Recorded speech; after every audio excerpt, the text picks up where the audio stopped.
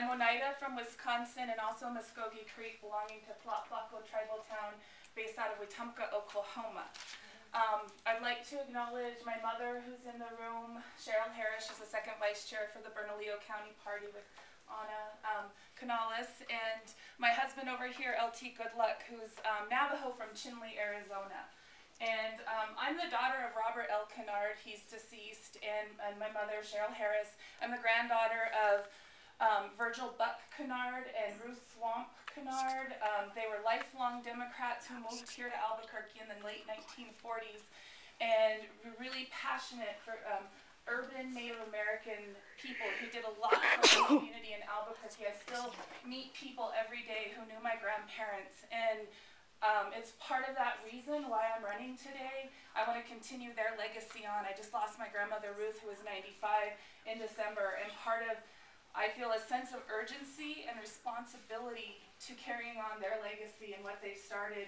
I am an urban Native American, and I represent that community very well. Here in Albuquerque, I helped start the Native American Community Academy with Kara Bobroff and several other people in the community to create a Native American school for our urban youth. And I was the Dean of Students for 5 years. I left this past fall. It was very difficult, but I left to go work with LaDonna Harris and Laura Harris at Americans for Indian Opportunity because I have this commitment to seeing our, to advocating for our people, whether it's here in New Mexico or nationwide or on a global level. I'm helping our indigenous people. I'm really honored and humbled to really be here speaking before you all. First off, I just want to say thank you to Nordhaus Law Firm and everyone for allowing me to speak today, and to the other candidates, because as Deborah said, it doesn't matter who wins.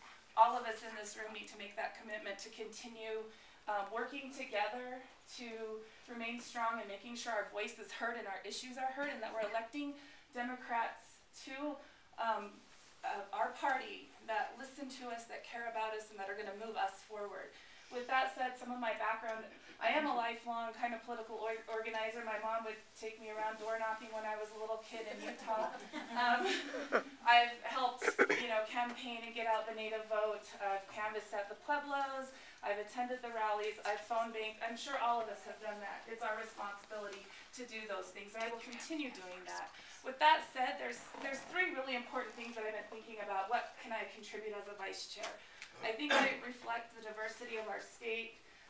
With our recent census data from 2010, the data shows that almost 52% of our Native American people are living off reservation now. So we really need to strategize on how we're going to reach our Native vote. That way we need to, of course, continue canvassing our Pueblos, reservations, but we also need to come up with a plan. We need to use Vote Builder. We need to look at our census data and develop plans for getting out the Native vote on our off-reservation constituents, and that's something I'm really committed to. I think I'm very connected to the urban community here in Albuquerque. I look around the room, and a lot of you, most of you know who I am and know what I stand for. The second thing I think we need to do is we need to be actively involved, and I want to work with Alvin on this, of having a voice on the redistricting of our congressional districts.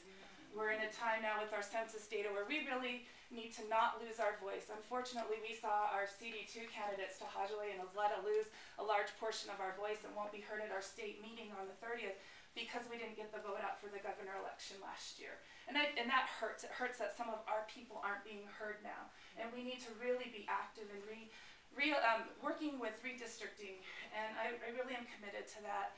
And that's the second thing I want to do as your vice chair. The third thing is I really feel that we can work with organizations like the Wealthstone organization in Minnesota that helps train political organizers.